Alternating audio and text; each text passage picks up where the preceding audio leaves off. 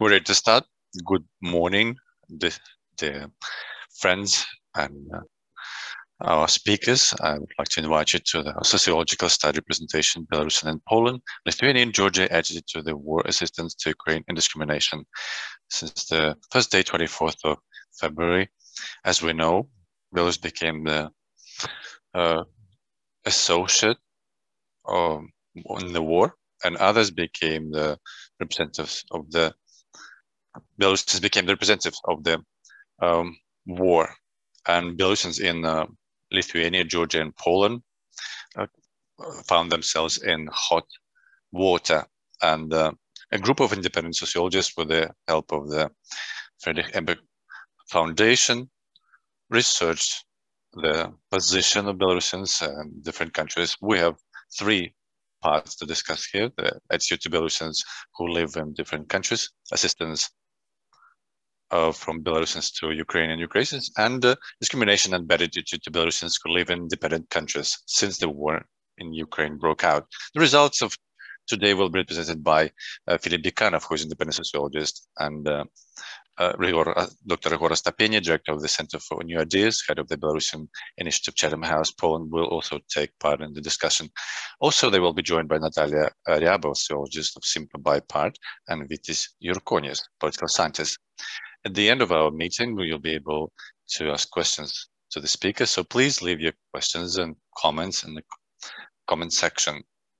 I would like to now give floor to Christopher Forst, Director of Regional Office Dialogue Eastern Ukraine and representative for Belarus. Thank you very much. Welcome also from my side to all our... Большое спасибо. Приветствую также с моей стороны всех наших гостей. Извините, что говорю по-английски. В моем случае сейчас я говорю из Тбилиси. Изгнание – это действительно новая норма, как фонд Фридриха Эберта, старейший политический фонд Германии, приверженный ценностям свободы, солидарности и справедливости. Мы рады поддерживать это исследование о белорусах Польши, Литве и Грузии. Как они видят войну в Украине, помогают украинцам, и с какой дискриминацией они сталкиваются в изгнании из-за действий белорусского режима с 24 февраля. Мы сами, как представители фонда, имеем свой офис в Украине, и более половины нашей команды остаются там. 24 февраля, несомненно, изменила мир, и, несомненно, стала второй очень важной датой в новейшей белорусской истории. После 9 августа 2020 года. В День независимости Украины я прочитал немало сообщений в соцсетях, в которых говорилось, по крайней мере, было 9 августа 2020 года, и нам не придется так стыдиться роли Беларуси в войне, как это было бы в противном случае. Но в то же время режим играет свою роль в войне. Официальная Беларусь рассматривается украинцами как соагрессор. Было проведено несколько опросов о том, как война формирует общественное мнение и восприятие режима и демократического движения внутри Беларуси. И, кстати, это отличный шанс прорекламировать другое издание, которое поддерживает наш фонд, в котором также участвует Филипп, а именно Belarus Change Tracker. Так что погуглите первое издание или следите за запуском второго издания в ближайшее время. Но исследования внутри Беларуси, конечно же, имеют свои ограничения. И, честно говоря, не всегда легко сказать, что делать с полученными результатами, учитывая крайний уровень репрессий. Но с несколькими сотнями тысяч белорусов в изгнании эта группа общества становится все более важной, пусть и по печальным причинам. Тем не менее, межстрановые анализы того, что думают белорусы в изгнании, практически отсутствуют. Исследования, которые мы сегодня предоставляем вашему вниманию, дают нам возможность понять это немного лучше. Провести такое исследование тоже непросто, и оно может иметь свои недостатки, как нам, конечно, объяснит Филипп, но оно все равно очень ценно и проводится в других условиях, чем, конечно, исследование в самой Беларуси. Я, конечно, уже ознакомился с исследованием и знаю, что выводы, хотя и неудивительные с точки зрения их тенденций, в какой-то степени впечатляют в плане того, насколько едины белорусы в знании по определенным вопросам. Но есть и некоторые различия между странами, их тоже важно заметить, особенно когда речь идет о третьем из трех вопросов, которые рассматривает данное исследование, а именно о дискриминации, с которой сталкиваются белорусы в изгнании. Это может сказать нам о том, в каких областях правительством и гражданам этих стран следует пересмотреть свой подход. В целом, результаты этого исследования могут быть полезны для самих акторов из этих стран. Будучи выходцем из Германии, я могу сказать, что мне даже немного жаль, что Германия не была включена в исследование, чтобы мы могли использовать его для создания определенного политического давления на немецких партнеров. Но они могут быть наиболее полезны для белорусов, а именно для демократических сил, независимых НГО или независимых СМИ. Все еще помнят, например, кампанию «Саша 3%». But here we have some as representative as it gets under these conditions numbers, some of which are very impressive, and they may be very useful to highlight where Belarusians abroad stand on the war in Ukraine, how many of them are helping Ukrainians, and in what areas they are В каких facing областях они сталкиваются с дискриминацией? war. And frankly speaking, we were actually ourselves also surprised by some of them, at least I was. I can imagine that some of them may be quite impressive for the Polish, Lithuanian, and Georgian public as well. We should certainly not forget that Belarusians in Poland, Lithuania, and Georgia do not mirror the Belarusian society within the country perfectly. The public opinion there may differ quite a lot, but they are part of that society and not included in sociological research, which focuses on Belarusians in Belarus only.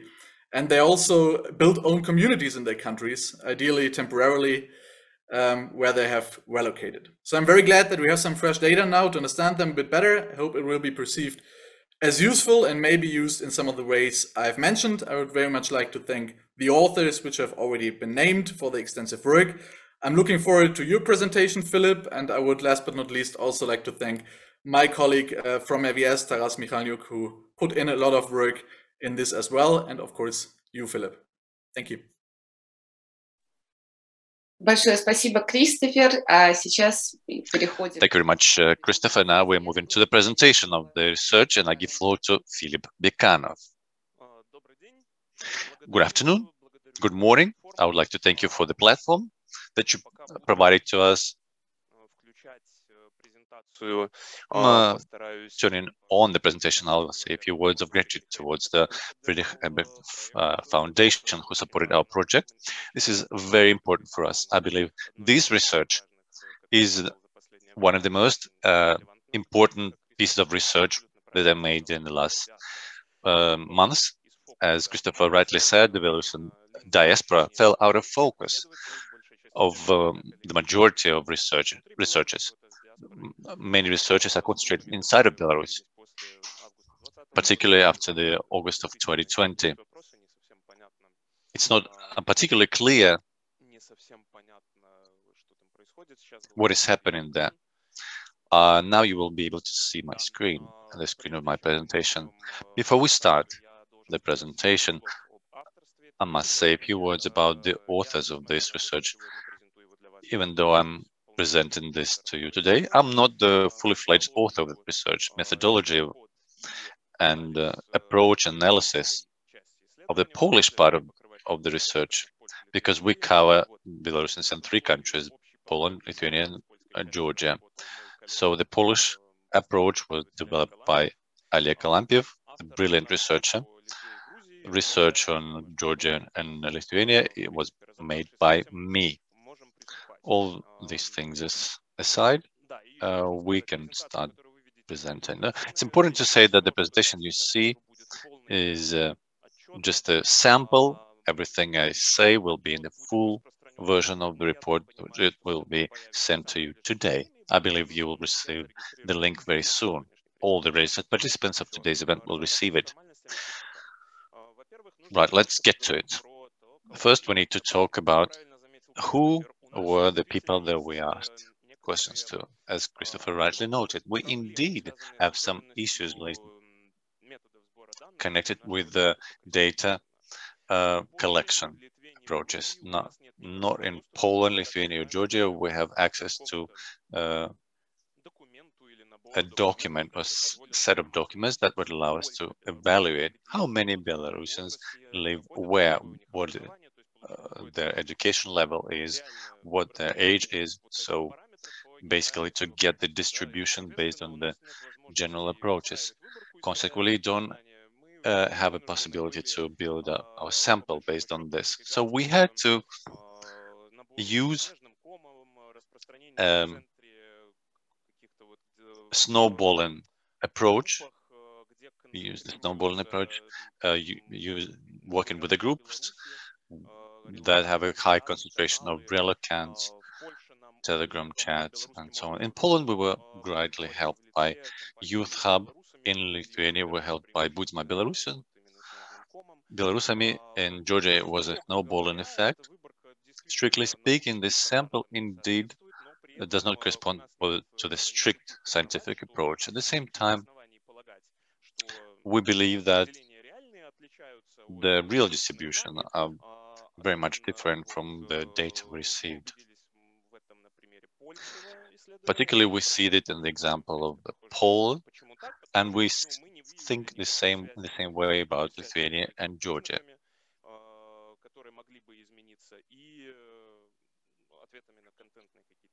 So I believe that the answers we received to our questions were really up to date and true.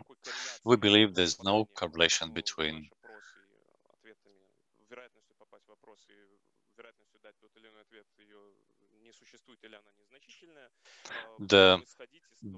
our error percentage is small, and we were using statistical methods as well.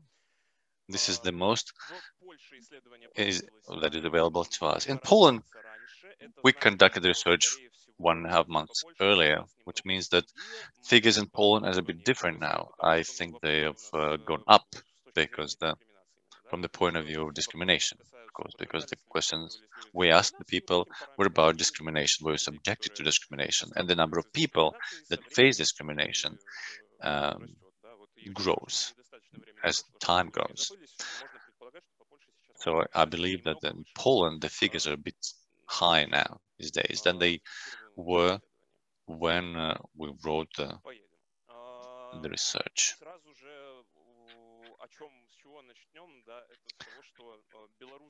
We'll start by saying that Belarusians in Poland, Lithuania, and Georgia are the Belarusians that do not support Alexander Lukashenko, do not support the government, the official government of Belarus. In Poland, Lithuania, and Georgia after 2020,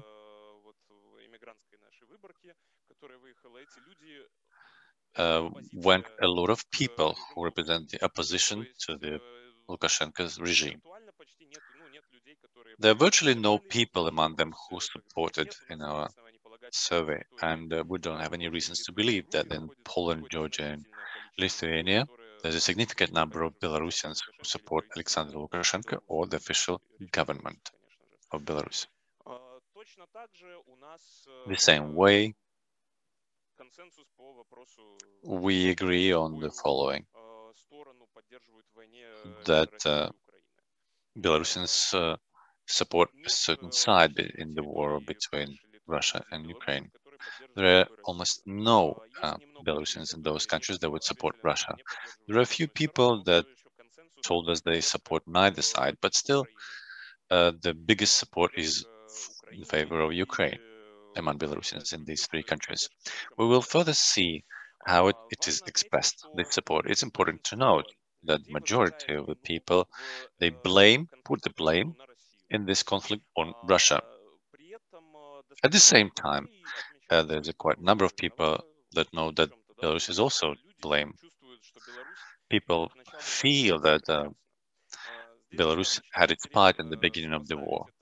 It's interesting to compare it with the results of other research that our colleagues conduct, like Dr. Ryhor Astapenia, who will speak later. His team found out that quite a few people in Belarus don't know that Belarus is involved into this war.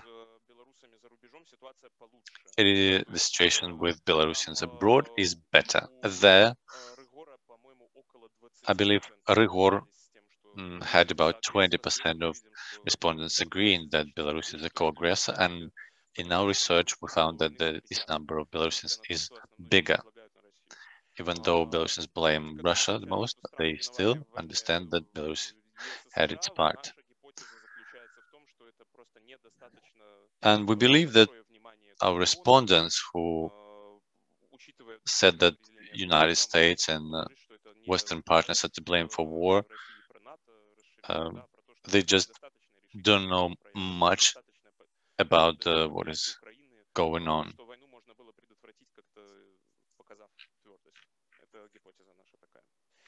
So over 70% of Belarusians in each country, in Poland it's over 80%, took part in somehow helping Ukraine. What we mean here is this support is not virtual, is factual, is real. We see that in Poland, the lives the biggest number of Belarusians who helped Ukrainians, because it's easier for Belarusians to help Ukrainians. There are more refugees from Ukraine coming to Poland. According to the UNDP report, it's the major country who received the refugees from Ukraine. What are the options of helping? These are meetings, manifestations, and the material support. Here we also ask questions about social networks, and we analyzed the situation with people who were helping, particularly in social networks, like spreading information and the like, by expressing their solidarity with Ukraine, but did not opt for anything else. There are a number of less than 2% of such people in each of the three countries. In other words, Belarusians who live in Poland, Lithuania, and Georgia actually support Ukraine and are actively involved in different kind of activity. So Ukraine and Ukrainian refugees. In Poland, as we see, there are more of a direct assistance and support, like given food products and close to people, participation in the volunteering actions. Again, it is explained by the fact there are more opportunities for this assistance in Poland. Let's move to the second important topic that we will connect with the first topic later. It is discrimination. Belarus, just like Stasia rightly noted, has found itself in an unpleasant situation. Belarusians have found themselves involved in this situation by their government, by Russia, who is shelling Ukraine from the territory of Belarus and moved into Ukraine from Belarus. It led to the worsening of attitude to Belarusians in Ukraine and in other countries. So we tried to measure how often Belarusians saw and came across any manifestations of discrimination. We understand there is a certain limitation of rights present, or possibilities. A person or a group of people could be discriminated against by certain ways. We understand discrimination widely. We will later describe in detail what it is for us, but we considered several certain structural sides to it, like rejection of employment, rejection of applicants for bank account, and negative attitude to Belarusians. What is important here? We asked about personal experience and experience of friends and relatives. We see a certain pattern here. We see that in Lithuania, there's less experience of coming across discrimination than it is in other two countries. The worst situation is in Georgia, where 40% of Belarusians have personal experience of coming across discrimination, being subjected to discrimination. In total, if we put together the personal experience and the experience of friends and relatives, because it forms the picture through which people see the world around them, we'll see that discrimination is just a part of the reality for the majority of Belarusians in Poland and in Georgia. In Lithuania, the situation is better. Why? We have several thoughts about it, because in Lithuania, Belarusians live in Vilnius, the majority of them. It's a close-knit community that allows to stay inside, not go outside much. So being in Vilnius, you can communicate only in Belarusian. There are a lot of Belarusians these days living in Vilnius. Secondly, in Lithuania, as far as we understand, there's a more understanding of internal process in Belarusians and dynamics of 2020. Overall, there are fewer manifestations, and further on, we will see how fewer Lithuanians show a negative attitude to Belarusians. The situation in Georgia is a bit worse than in Poland, but it's almost similar. What is discrimination? These are different things, like verbal abuse most often. We consider this as discrimination because we understand that this is quite a subjective point. Some people may think that they were not given an opportunity to rent a flat because they were Belarusians. Others believe that's an experience of the people receive. So this information is also spread actively and this shouldn't be ignored. What are the main structural issues here? It's a rejection to be served in the bank. It happened most often in Georgia. There were several media cases where Belarusian citizens were considered the same way as the citizens of Russia, and they were not given an account in banks until they write certain, sign a certain paper, or just for no reason. Also, the majority is the biggest problem. The biggest problem in Lithuania is that Belarusians cannot get rent a flat, an apartment. The same is true in Georgia. Employment is the situation is with employment of Belarusians is the worst in Poland because there are a lot of Belarusians who are not hired on high positions. They're not IT specialists. It's easier to come and leave Poland, and quite a lot of Belarusians face rejection to get employed. It was actually discussed with the Polish trade union. This is unpleasant. In Georgia, there are separate cases, a unique case when Georgians learned that a potential customer is from Belarus, they increase the price for Belarusians. This is a unique approach. It cannot be found either in Lithuania and Poland. At the same time, the employment rejection figures are very small in Georgia because Belarusians stay there waiting for a Polish visa because Belarusians don't believe Georgia as the final destination point.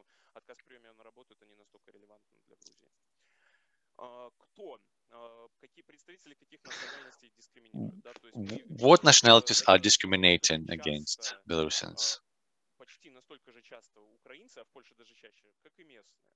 Just like the locals and Ukrainians, they discriminate against Belarusians in Poland. In Georgia, there are fewer Ukrainians, so the number of people who discriminate against Belarusians is fewer. In Lithuania, the situation is as follows. The more Ukrainians there are in one of these countries, the more Belarusians face discrimination against them.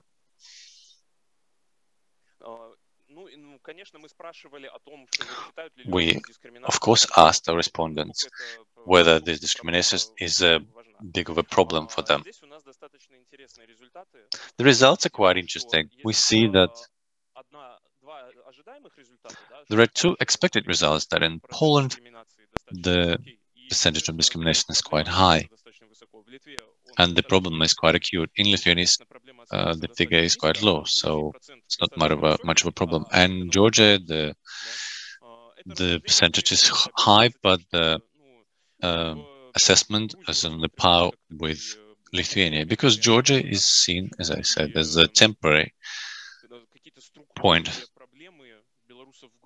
So Belarusians are not affected by structural problems in Georgia. They believe they would leave Georgia soon, looking for a job somewhere else in the near future. Besides,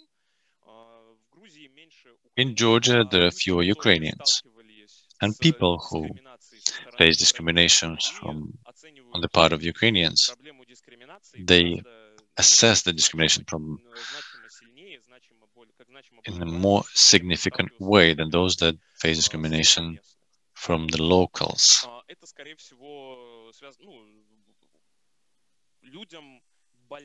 It has to do with the fact that the people, that Belarusians are less tolerant to discrimination from Ukrainians, coming from Ukrainians.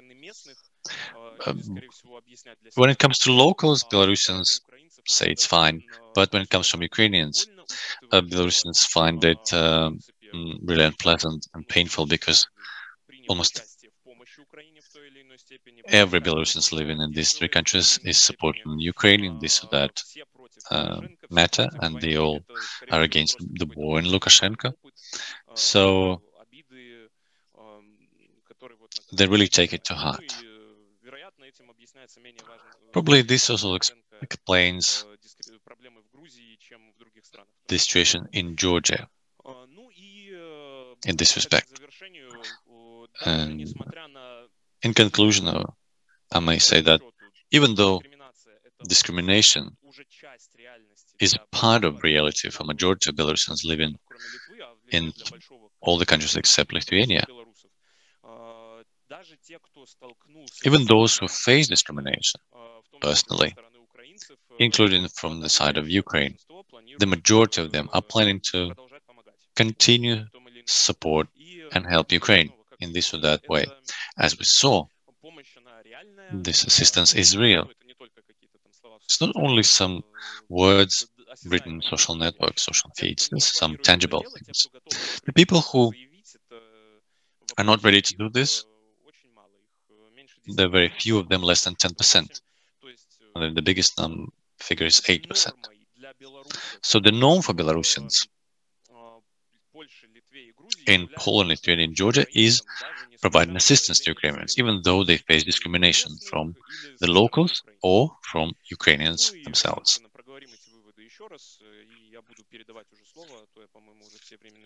I will soon give floor to my colleagues. Belarusians in Poland, Lithuania, and Georgia do not support Lukashenko or his actions that are against Lukashenko and his government.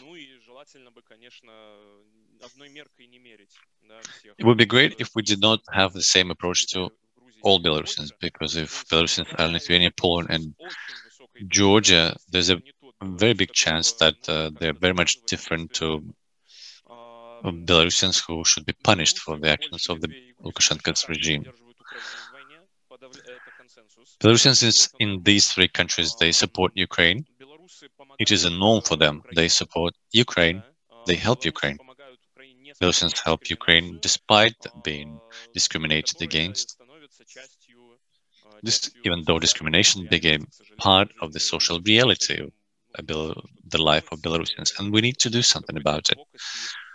Some advocacy measures should be very much in place here. Okay, that's it from me, and I'd like to give floor to my colleagues. Stasya would like to thank everyone for their attention. Thank you, Philipp. Thank you very much for this wonderful presentation. It would be interesting now to hear the commentary from experts. And the first to speak will be Ryhor Astapenia, who is the director of the Center for New Ideas, head of the Belarusian Initiative, Chatham House.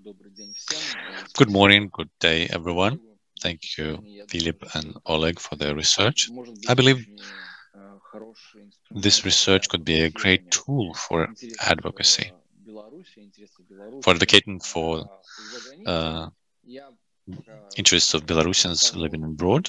While Philipp was speaking, I was taking notes, so I'll use them in order to comment on the presentation of Philipp, leaving my commentary and remarks. Well, I'll start by saying that discussing the sample and the diaspora, the number of immigrants. I think this is the most important points that needs to be understood. I mean, the number of Belarusians who live abroad now. How big this number is and how big the diaspora is. They're still immigrants, but there are lots of big groups of them. There are tens of thousands of people there, over 100,000 people. So this is important to note in order to be able to say how important the attitude of these people is. It's also important to note here how well developed the infrastructure is, infrastructure supporting Belarusians. The fact that they can advocate for the changes in discrimination practices is also paramount. I have been living in Poland for a while, and I know there's quite a lot of cases of discrimination, mostly happening in Warsaw. Still, there are quite a few of them, and you always know that you will get help, which will help Belarusians speak in one voice. Also, I wanted to ask a question about help to Ukrainians. I have a project running in parallel, and I wanted to steal an idea from your project for mine. My question is whether you found, together with Oleg, some things that describe which parts of assistance Belarusians choose or opt for. Because I saw it in Poland. In several families, I saw that Belarusians sent money to the account of the armed forces of Ukraine, and females that went to the train stations to volunteer. Several families of Belarusians did that. So I was wondering if it's a general trend that is conditioned by, say, demographical figures. Also, I wanted to note about discrimination, because when we think about it, when we talk about it, I think the most important thing here is to help the most vulnerable people and groups. Because losing a job and have employment problems for people is a big problem. How these issues need to be tackled the most actively. I know that people got rejected for some employments because they were people Belarus. I know that those Belarusians were not particularly well off, and this is a major problem for them. So it's important to raise this issue, even though in social feeds there were lots of discussions about, who was against whom and some quarrels there, but I think very soon everyone will understand that Belarusians living in those countries do not support the war. So it's important to concentrate on the groups of people who are the most vulnerable and for whom discrimination is the biggest threat. Probably the last thing I wanted to say is about recommendations. If Belarusian diaspora is as big as it is now for a long time abroad and will constantly find itself in a situation where it's held responsible for the actions of the Belarusian regime in the eyes of the locals and Ukrainians, it's important to advocate, to show the people that we are different. We do not support Lukashenko and his regime. Well, I will stop here. Thank you very much to the researchers and authors of the research. It was interesting to learn about it. Thank you, Ryhor. Philipp, maybe you have some commentary or have some feedback. Well, I probably can say a few words about the differences. I totally agree with what Ryhor said about the sample. Nobody knows the exact figures of people who left Belarus for these three countries.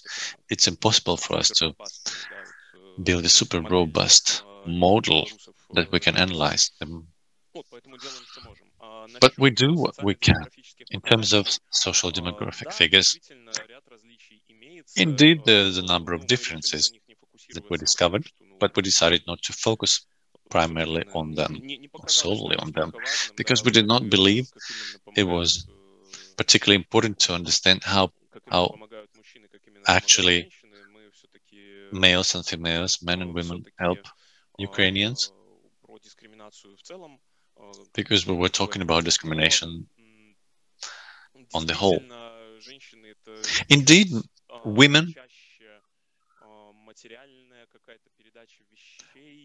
more often provide some volunteering services and give clothes, and men usually donate money. And women usually write more in social feeds. These are the major differences here. In terms of age differences, I'm not sure, because I don't have figures at the top of my head. Again, I don't see the major importance here attached to it. On the whole, Belarusians do help.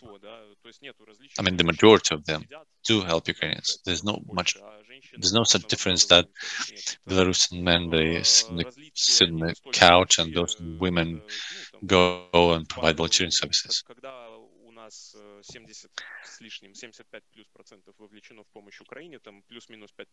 75% of Belarusians are involved in helping Ukraine, and if there's a 5% margin here, it's not that important. I agree totally with your words about advocacy measures. Thank you very much, Philipp. I would like to give floor to our next speaker, sociologist and expert of the SYMPA BIPART, Natalya Ryabova. Thank you very much for this presentation. When I saw the text for the first time, I was eager to read the full report. It was interesting for me to see what's the difference. Before I saw the results of this research, I thought that Belarusians in these three countries will face different circumstances. However, I was surprised to see that the situation is very much similar. I thought it would be much more different. In terms of my feedback about the Georgian part of this research, they will be as follows. I don't agree with the interpretation that Belarusian immigrants don't see Georgia as the final destination point, and thus they are not interested in, they're not touched by discrimination, they don't want to get employment. Indeed, there are a number of people who view Georgia in this respect, particularly when the war started. Many people wanted to leave for Europe. They didn't have a visa, so they moved to Georgia, where they tried to get a visa, which is not so easy, and they moved to the EU. Still, there are a number of people, and I think this group is much bigger than those who stay in Georgia temporarily, who consider Georgia to be their final destination point, or at least they open businesses, small businesses like cafes, and they open NGOs here. Georgia is represented by about 100 organizations that were closed at some point in the past in Belarus. In this way or another, they are now registered in Georgia and work there. People buy real estate in Georgia, I mean Belarusians. So we cannot say that this big diaspora sees Georgia as a temporary location. I find the figure of 2% of Belarusians who rejected employment explained is by the fact again that Belarusians came here temporarily. Again, this is explained by the fact that NGO representatives in IT experts come to Georgia with their own employment. I mean, they don't have to get registered. Some businessmen open their businesses, they freelancers, they open long distance, they work for each other. So very few people try to get the local employment in Georgia without knowing the Georgian language. And so this figure is quite small, and rightly so. In terms of rejection of apartment renting and opening an account, indeed it was a problem, particularly regarding the rental apartments and flats. There were a huge number of people, particularly young males, who flooded Georgia in the first days and weeks of war because they're afraid of the draft. So the local Georgians, they were trying to, some of them were rejecting such males. And it's important to note that for Georgians, it's a personal trauma regarding Russia because about 20% of Georgia is occupied by Russia. So when the new military aggression started and Belarusians, in the eyes of some Georgians were again had their part played in this, the attitude of the locals was as it was. I think it has subsided, it's gone down, but it's still there. What else I wanted to say? I wanted to comment the fact that the finding that discrimination problem is not particularly acute for Belarusians living in Georgia. It is explained by the fact that while in Lithuania and Poland, these issues, I mean, the legalization issues, and without the ID number and the visa, you cannot do much. In Georgia, as you know, you can live without the temporary employment and without the temporary residence permit. So if the people don't get this residence permit, it's fine for them. They can live on and work there. I mean, in Georgia.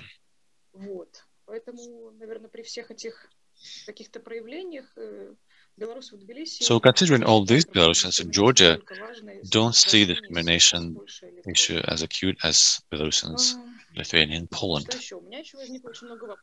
Also, I had quite a few questions that don't have answers. For example, like how often Belarusians in these three countries see each other, what they think about each other. I know that you don't have answers to these questions in this research, even though I find this question quite interesting. Also, the number of Belarusians living in these three countries is also very interesting for researchers. These are the main commentaries and my main feedback. Thank you. Thank you, Natalya. Philipp was actually reacting to your words. I was mostly agreeing to what Natalya was saying. I'm not an expert on Georgia, therefore we sent our work to Natalya for feedback, so that we could see where we could misinterpret some data. I totally agree that Belarusians mostly bring their jobs with them to Georgia. In many ways, it explains the importance of discrimination, how it's perceived. So Belarusians feel themselves fine in terms of money influx. I mean, employment in Georgia, they don't feel that much discriminated. Again, the full version, the text says something about 2020 and situation then, but it will be marked there. Again, I totally agree with what Natalya said about the questions that didn't have answers. And we'll do our best to somehow calculate the number of people, number of Belarusians who left Belarus for these three countries and who live now, who now reside there. I believe that we'll try to do this in the upcoming months. Thank you, Philipp. I would like to give floor to Vytis Jurkonis, political scientist, head of the Freedom House in Lithuania. Good morning. Thank you very much for this research. It is very interesting. It's great to see some figures showing that Lithuania, compared to other countries, looks a bit better. Although I agree that with researchers saying that there are some reasons for that they told us about. Let's now be more concrete and discuss certain points. I saw some issues with visa support. Lithuania was the first country, or one of the first countries, that provided to Belarusians. So Lithuania has been helping, is helping, will be helping the repressed representatives of the Belarusian civil society. This is not changing, even though in the last several weeks or months we see some competition here in terms of various officials talking about the visa restrictions.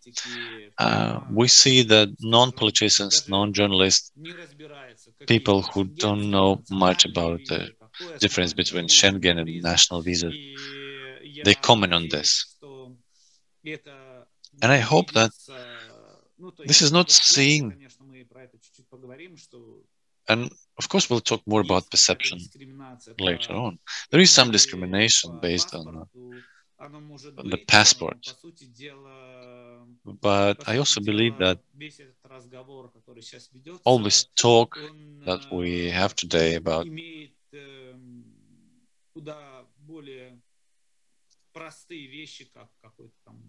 it boils down to much simpler things like the PR. And I definitely don't want to see discrimination towards Belarusians based on their passport. Secondly, the war actively changed the status quo. The wave of Russian migrants is changing the landscape of migration. Moreover, there was an influx of refugees from the Middle East, artificially created by the Belarusian regime in 2021. We all remember that, I believe. At the same time, the expectation that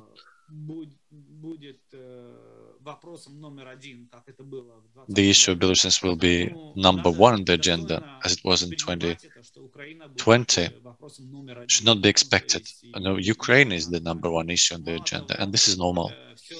I mean, now. Moreover, if we look at the Eastern Partnership framework, the association agreement and the like, it's clear that the Belarusians, compared to Ukrainians, despite the good attitude, have the Belarusian passport, and Ukrainians will find it a bit easier in this respect because they have biometrical passports, and we need to consider the agreements that were signed between Ukraine and, say, Lithuania.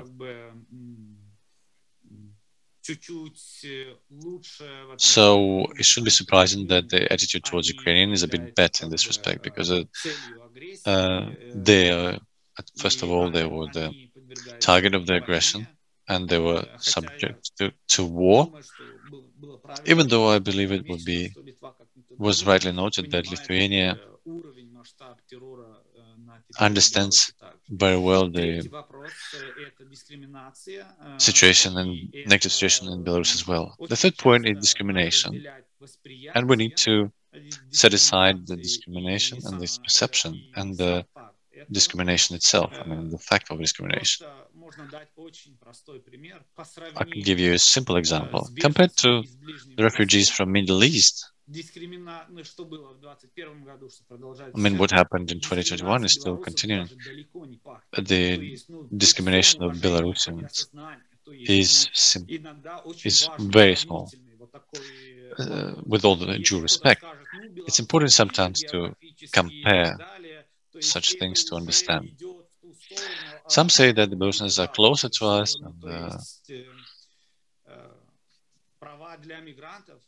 but the rights for migrants or refugees, despite the ethnic differences and religion, they should be the same.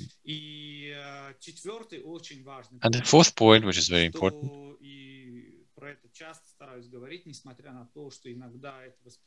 and I raise this issue quite regularly, the main task, both in Lithuania and in Brussels, in Georgia as well, in Germany as well, sorry, for people who understand what is happening, it's important not to bring out all the Belarusians away from Belarus and provide safe conditions for them, but it's important to create conditions for them to return at some point in the future. So it's our task is not to go back to the same that happened in 2020.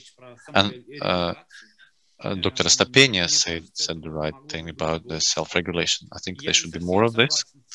I don't fully agree with the conclusions of the research. They say that the issues needs to be tackled through advocacy measures and some media agenda alone. In other words, I understand that there could be a quick fix seen by many people. For example, if we talk about the lodgings and the flats and apartments that have a price tags these days, you can advocate as much as you want. The prices will be getting higher. The Vilnius is not unlimited in space. Not only Belarusians feel it, other migrants feel it, including the people the residents of Vilnius. When we talk about the bank accounts, I try as hard as I can and talk about that, raise this issue as much as I can, discussing it with the agencies. But we need to understand the issue of compliance. And we need to understand the residents of the third countries, not only Belarusians or Russians. We don't want to compare Russians with Belarusians, but let's say Americans or Azerbaijani citizens, if they don't have a residence permit, they face the similar issues. The issue of opening a banking account or making money transfers from the United States in US dollars, cashing in money and sending the money to third countries. So there's a compliance measures that reflect the money laundering issues that took place in Estonia, in Latvia, and some in the past in Lithuania. And I believe the compliance measures should be tough, but I also understand that Belarusians should be helped in this respect. I think Lithuania, in this respect, made quite a lot of steps in terms of issuing national visas and simplifying the residence permit acquisition, a humanitarian corridor and assistance for journalists and so on. That helps people to settle down and open an account. But even the government somehow cannot tell the local banks and the majority of such banks to order them to open accounts for this or that person. So, of course, this issue is quite sensitive for Belarusians. It's particularly sensitive for Belarusians these days, but unfortunately, this is not so easy to tackle. Not easy to solve, considering the number of Ukrainians, Belarusians, and Russians who have moved in Lithuania. So I believe that,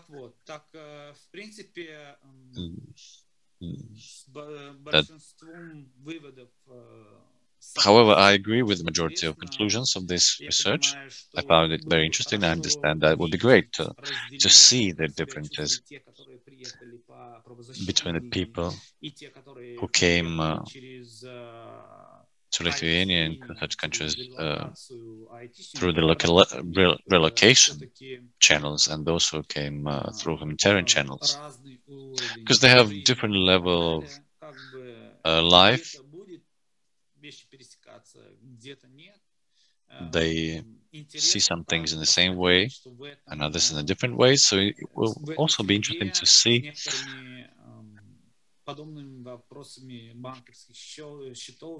how this issue with bank accounts and lodgings will be solved. And interesting to see how people, Belarusians who came to Lithuania before 2020 did not suffer from repression then, how they face this discrimination issue. Again, I hope this issue will be raised further on. more research will be done in this respect, and it will be very beneficial to Lithuanian agencies and authorities as well. The last thing that should be considered is that in Lithuania, about tens of thousands of Belarusians came to Lithuania. The number of people who deal with the Belarusian issues is limited by tens of people. So each Belarusian, when this self-regulation kicks in, Belarusians faced difficulties in this respect. The number of people who need to tackle this issue should increase. I know that there was research by a number of NGOs, and the compliance issues were there before the war and before 2020. Thank you very much. Vytis, I see Natalya Ryabova raising her hand. Would you like to comment? Comment on something. I would like to say what I forgot to say.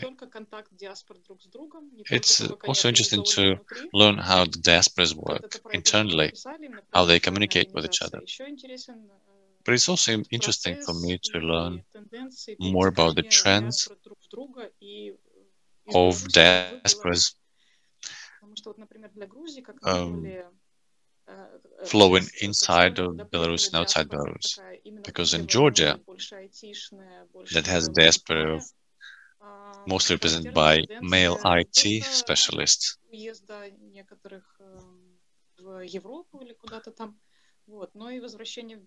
shows that some of them not only move further on to Europe, but also move back to Belarus. So they left Belarus due to sanctions, due to some general discomfort and uncomfortable measures, but some of them go back to Belarus. And I think this presents some interest to researchers, should present some interest to researchers. Thank you, Natalia. Philipp?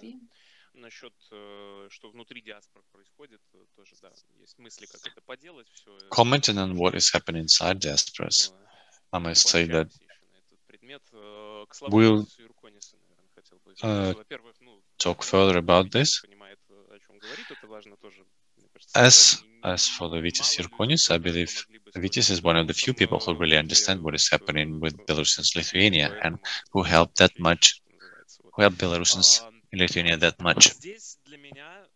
For me,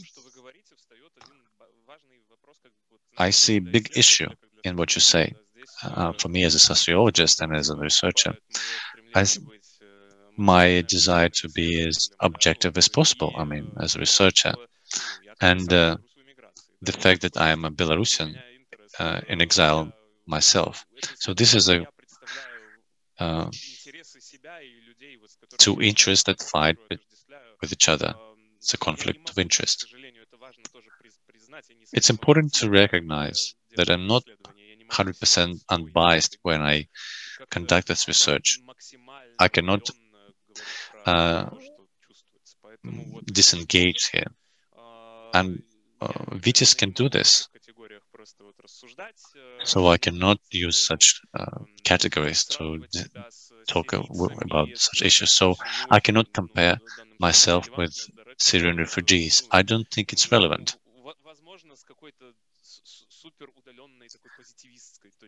Maybe from the long distance positivist point of view, this is a right approach, but people whom I analyzed, they suffer right now.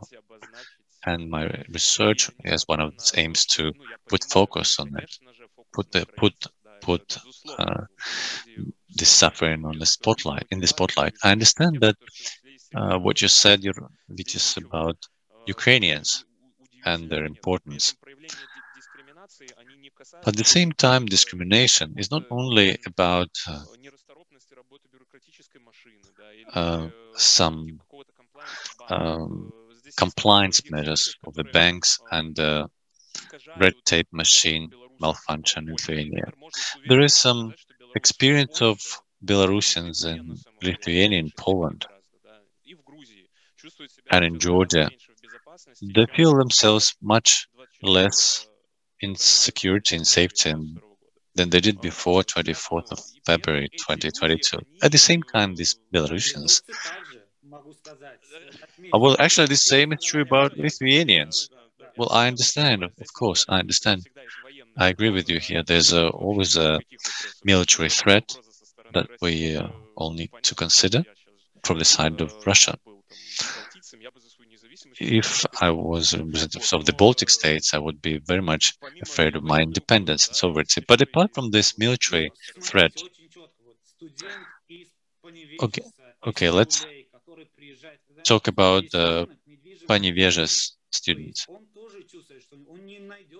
We'll see that this person will not find a place to live when they want to study. And it's obvious. So let's not view it not only from our point of view, but also have a much wider view. We need to understand that everyone faces this. Everyone comes across this issue. Only because you speak Russian doesn't mean that you will not get a flat. It does happen. And some people may say they will not give you a flat or apartment because you're from Belarus or you speak Russian. And some Ukrainians, even Ukrainians, face this discrimination when they spoke Russian among themselves. They were told to go to Russia, and Ukrainians had to say that they were from Mariupol. So the tensions are running high. That's why the researchers and human rights lawyers need to bring down their emotions and to look at this from a wider angle. I totally agree with that. At the same time, there are things that could be solved using the advocacy measures. Like in Poland, for example, some people who they reject Belarusians, do not give them employment, probably don't understand the difference between the Belarusians living in Poland and Belarusians living in Belarus. And the space or room for advocacy is still there.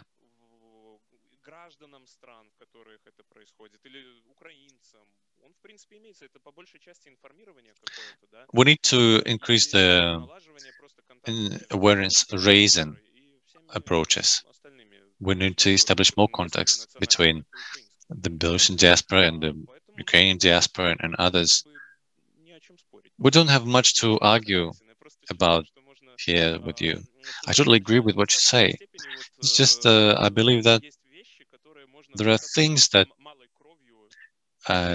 could be issues that could be solved with little effort, and this needs to be done, and it's very much linked with the awareness raising measures. Christopher, you wanted to say something? If Stasia gives me the floor. Yes, sure. All right. Just very briefly, actually, I want to make a point against the separation of groups. And I agree that, I'm also right now in Georgia, and I agree that there may be a bigger tendency here of people who go back and forth, and I also know quite a few. So this is probably a realistic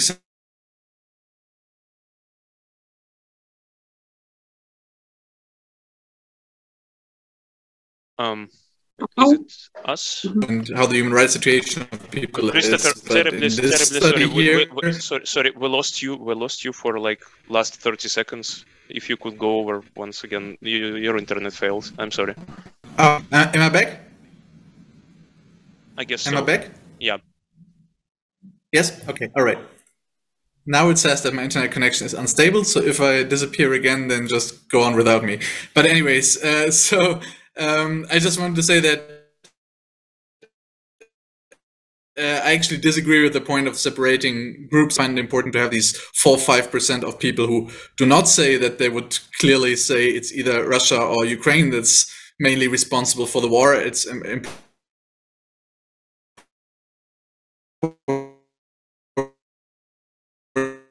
to admit that they exist. And I also there are so many people in Georgia who are in this in-between group that the findings in Georgia did not differ so much from the findings in Poland and Lithuania. So I think for our purpose here, for the research interest we're having here to analyze how the diaspora is viewing the war in Belarus, how it's supporting Ukrainians, and what sort of repercussions it feels from the war, I find it very important to regard this as one group of Belarusians who had to leave the country and not separate it further. There may be other sort of questions that you ask where this may be an appropriate approach, but here I'm actually glad that we took this holistic picture, and it really tells us a lot. Спасибо, Christopher. Thank you, Christopher.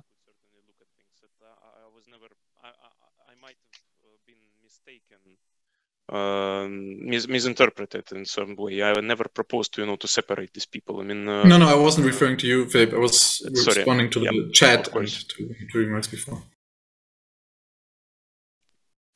Спасибо большое. Я думаю, что мы можем переходить. Thank you very much, Christopher. We can start the Q&A session already. One of the most important questions is when we'll be able to get hold of the full research, full text. Let's repeat it. The colleagues from the Friedrich-Ebert-Stiftung will post the Russian English version on their website. All the registered participants of today's presentation will receive a link to this full report. What I showed you is not is a brief version. I wouldn't be able to cover it in 15 minutes. All the registered users, participants will receive within a week. I think. Yeah, just very briefly. Usually it should be online today. It's not fully in our hands because we sent it yesterday to a digital library because there were some corrections to be made. So it should usually be online today, and then we can send it out to everyone in Russian. If it takes till Monday, don't be worried. Then you get it on Monday, and the English version definitely within next week. Спасибо большое. Я также хочу отметить один. Thank you very much. I would like to note one of the commentaries. So more of a remark from Anais Marine, who adds to what Vytis said that indeed those should be separated from Belarusians who come through the IT channels and the humanitarian corridor who run away from repression because they face different models of threats and different opportunities of getting legalized and or going back.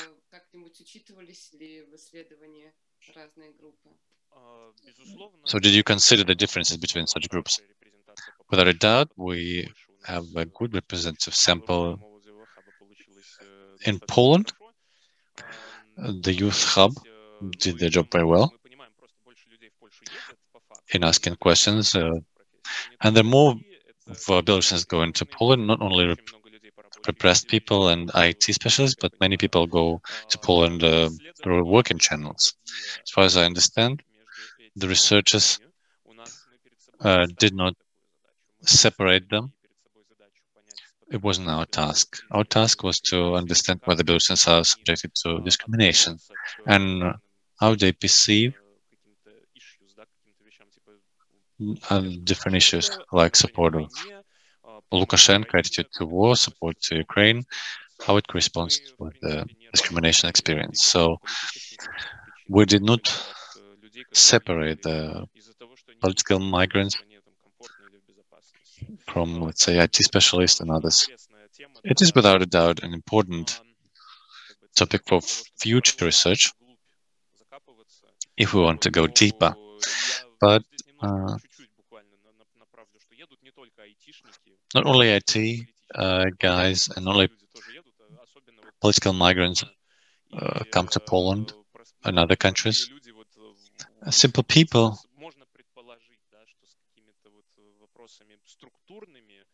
they face the same structural issues. People who have fewer high-tech skills may face the same problems or even worse problems compared to those who are political migrants or IT specialists. I totally agree with that. Working in Belarusian hub, we noticed that. We see that the cultural issues are the major ones. And let's say they face the most discrimination the most. I mean, the cultural activists. Vytis Jurkonis, please. I'm glad to see there is they received feedback from NAIS. I know that it's important to separate the groups.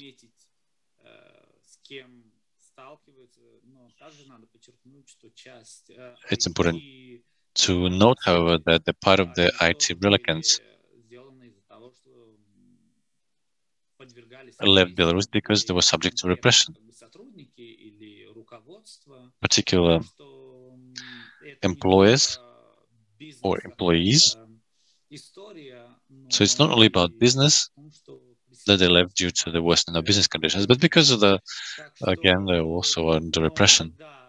The people who had criminal cases started against them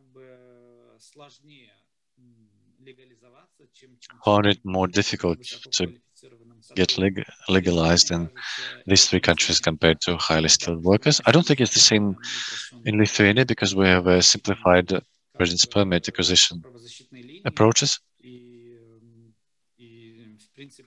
And this human defense channel, and every person who wishes to and has documented threats against them can receive this protection. And this is very important to know that when we talk about discrimination and the perception of discrimination, since the beginning of the war, we've seen a big influx of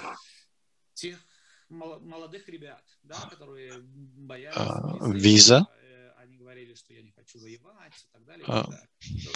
of young people who wanted to get a visa, who wanted to avoid being drafted into the army. And this issue is important for Belarusian human defense lawyers, how to deal with that, but such people don't have a clear-cut threats against them. There are some fears on their part, and there are also third countries. I will agree with Natalya, who said that Georgia is not always a temporary location. People go there because there are no visa limitations. There are other countries where one can relocate if they're not under concrete threats, but they're afraid of getting discriminated against and or other things. Otherwise, we put everyone in one place, all Belarusians. And in the chat, there were lots of questions about visa support. When the competition about visa support began, and the people, when their voices appeared that Belarusians or Russians should be banned from getting visas, there are also people who said that all Belarusians should get 5-year visas, and Voskresensky comes to Germany and people see him there and say people like him should not get visas. And we should understand whether KGB guys should get visa or not. I mean, we need to consider things like whether they worked in the KGB in 2020 or they stopped working in 2019. So we need to understand who is good, who's bad here. I'm not talking about the passports of good, bad Belarusians, but the self-regulation process should be in place. Investigative journalists should be there.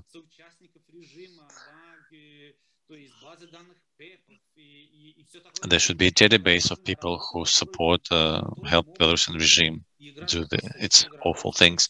And this is a lot of work that needs to be done by the representatives of the civil society. We talk about tens of thousands of people who needs to be analyzed. So I believe the third countries needs to be helped in this respect to sift Belarusians through. Thank you very much. There was another question, whether there was a difference between immigration flows before 2020 and after 2020. Thank you for this question.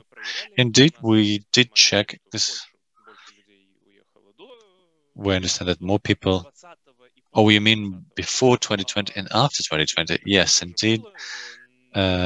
We thought about that.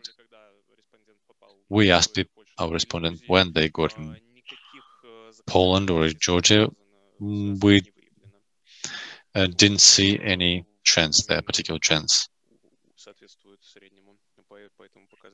The figures are the same. The only difference is about the countries they came to. Georgia was destination more often after the war, and Poland before the war. I mean, the beginning of the war. For the full-scale invasion. Well, we're out of questions anyway, and we have one commentary left, which says that in Georgia, people are rejected from getting a flat, not only or apartment, not only because of some nationality, because Georgians are afraid of special services guys getting those flats. Indeed, there were cases like this, and there were rumors like this. I don't know if you're interested in learning more about rumors, but there were rumors that Russia was planning to invade Georgia the way it did Ukraine, so they're sending in special forces guys and like spies who in groups. So there was a rumor that was discussed by realtors in private chats. But there was a historical way of such commentaries just when the war started. Indeed, however, there are people who reject potential dwellers on account of their nationality, whether they're Russian or Belarusians. I would like to thank all the experts, viewers, and participants of today's discussion. We're nearing the end of our discussion. There was also a question from Vitaly, I think, or several of them. It's was more of a proposal, I think. Vitaly raised his hand.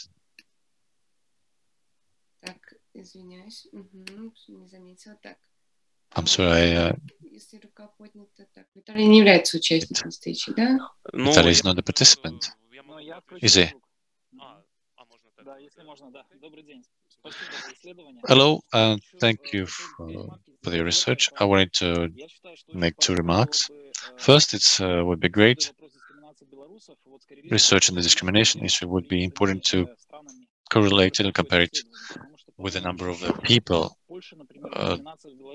who came to such countries, because I believe in Poland has the discrimination issue against Belarusians is because there's also a big number of Ukrainians, and Belarusians need to compete with Ukrainians when they want to put up their child in the kindergarten. So in Georgia and Lithuania, there were fewer Ukrainians in terms of, proportionally. Secondly, it's important in the future to understand what is the discrimination or support of Belarusians from the side of the government. What we're witnessing now is that on the initiative of the Baltic states at the Council of Ministers meeting, there will be a compromising option approved that and Belarusians will face visa difficulties. In the past, the Czech Republic and Lithuania were at the forefront of lobbying the rights of Belarusians. Now these countries and their governments, and we need to separate them from the civil society now, that they are proponents of discrimination. And this is not the first step from Lithuania. Unfortunately, there are no documented research of this kind. For example, limitations of bringing cash money like 80 euros was introduced 18 months ago. Now there's the propositions to limit the visa issues. Prime Minister of Lithuania named Belarus next to Russia. In the past, it was the same approach from the Kremlin, and Landsbergis has the same approach now. In terms of the approach, don't you feel the cognitive dissonance when Vytis Jurkonis says that we need in the same way to treat the same way Arabs, I mean migrants from Middle East and the Belarusians. At the same time, the Lithuanian government wants to limit the visa issues, not only for the Arabs, but for Russians. So we see a fully fledged differentiated approach. I would recommend to human defense lawyers to learn more about the approaches of Portugal, let's say, who did the same for 2 Latin American countries who have visa-free access to EU. They had a close relationship with such countries, and there were more connections with them between Portugal and those Latin American countries, even though the EU was against at first. So I believe these trends needs to be researched further, and also I believe that apart from uniting diasporas, we need to cooperate more with human defense organizations. In Poland, the problem is that is in opposition to the acting government. It will be perceived negatively. But on the whole, I think this needs to be paid more attention to, and there should be a differentiated approach to Belarusians. Because I believe the Polish government is introducing now the simplified approaches to receiving the work permit and residence permit. Another 2 points are important. I know at least 10 people who had their bank accounts closed in Lithuania after the war broke out. I don't know such examples in Poland. So let's not say this was always there. It was true about Lithuanian banks and Swedish banks. And secondly, in terms of humanitarian visas. Again, it's an important message for researchers. We need to focus not only on migrants, but also on people who live in the country, because some discrimination conditions are true about them. In terms of humanitarian visas, an activist of ours was rejected 2 times. She had a humanitarian visa. For a year, she did not leave the country, and she was actually working in the country. And then, on formal reasons, she was rejected by the embassy. Only on the 3rd time, she received the visa through our effort. So let's be honest. If Belarusians don't get an opportunity to open a visa D, the type D visa, humanitarian visa don't solve the issue 100%. There's a great field of research, at least as far as the actions of the governments are concerned. I see that Vytis is ready to respond. I'm not ready to assess the words of Landsbergis. I know that the tourist visas were not issued for a long time. It looks strange, but I'm not an expert here. But I will comment your remarks about our research. Indeed, we established this connection. We didn't do any statistical analysis, but we saw a different number of Ukrainian refugees in 3 countries as a difference in perceiving Belarusians as well.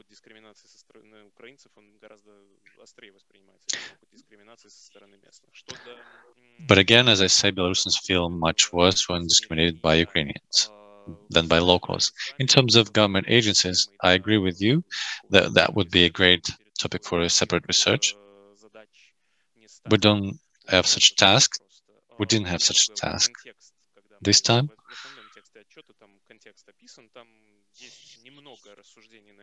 We wrote a little bit about this.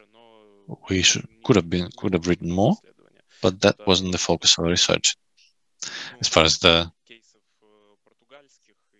Portugal is concerned, or Lithuania is concerned, I hope there will be a middle ground found. I don't think the visa type D visa issuance is currently discussed. Well, I'm sorry for butting in, but this is a real message that is sent. This is a real case of discrimination, because in the past, Czech Republic was thinking of banning Belarusian students from studying in Czech Republic. But the worsening conditions, when extra conditions for issuing visas will be soon reviewed by EU officials. I think Vytis should respond to that, because I didn't see that. The only message that I saw is that we stop issuing tourist visas and we continue issuing humanitarian visas. I didn't see anything other than that. This is enough for fears, of course, but I'm not an expert here.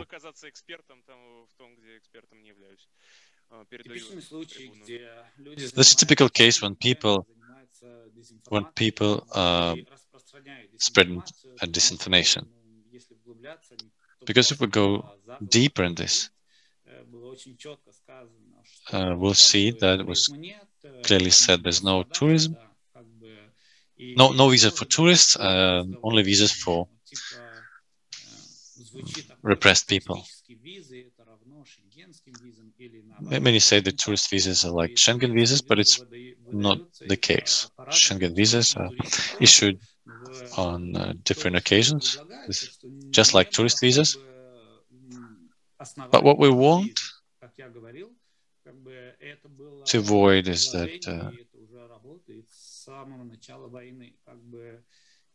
tourism is the #1 reason for people to come. And this has been in place since the beginning of the war. The family issues, the relative issues, this is not an issue of tourism. If somebody together joins Anais Marin to participate in a certain presentation in Geneva, this is not a tourism.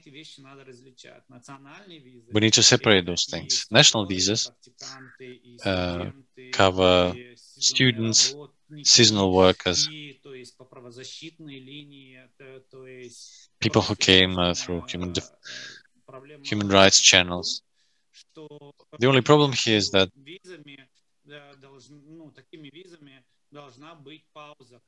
there should be a pause between such visas, like of 6 months. And sometimes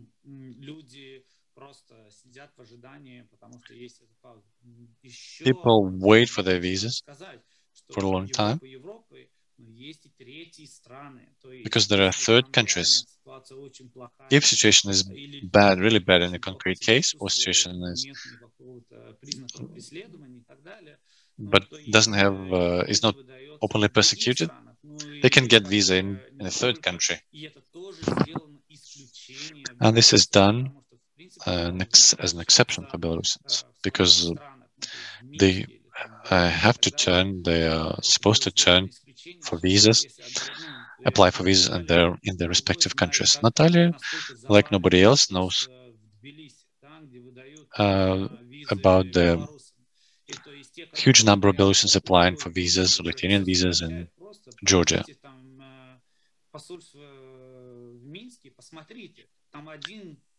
But when you go to Lithuanian embassy in Minsk, you see the huge number of people who want to apply to visa there, even though there works only one diplomat. Visas are being issued there as well, in Minsk as well.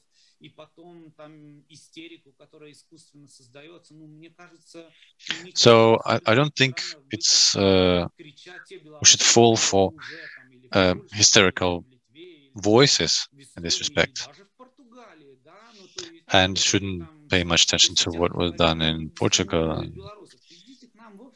You can come to our office and work for and come there at 8 o'clock in the evening and see what kind of issues are issued. And this hysteria doesn't help. The effect is adverse. We are busting our ass, and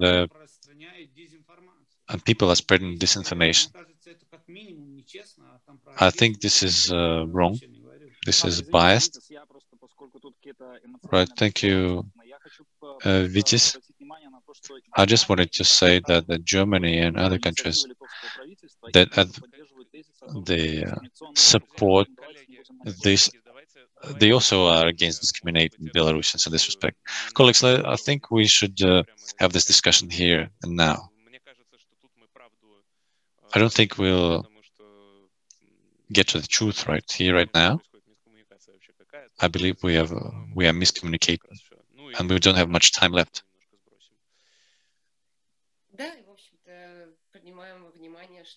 Considering the fact that we're discussing the particular research, I think this topic is very hot, and discussing the situation in various countries, how the legalization issues look like in these countries is a separate topic. The separate meeting is required to discuss that. So I'm glad that today we all gathered here and discussed the wonderful research, and look forward to receiving my copy to read in full. In the near future, everybody will receive their copies and will be able to evaluate it in full and discuss the results. I think that the results that show the attitude of Belarusians living abroad to the Russian invasion in Ukraine, they are inspiring, and they show that we're still together, we still have a lot to do together, and we know where to move on. I would like to thank all the participants and the speakers. Philipp, I would like to thank the Friedrich-Ebert-Stiftung for supporting this research, and see you next time. Thank you. Thank you. Thank you, everyone. Thank you, speakers, for participation, for their feedback, and for their thoughts.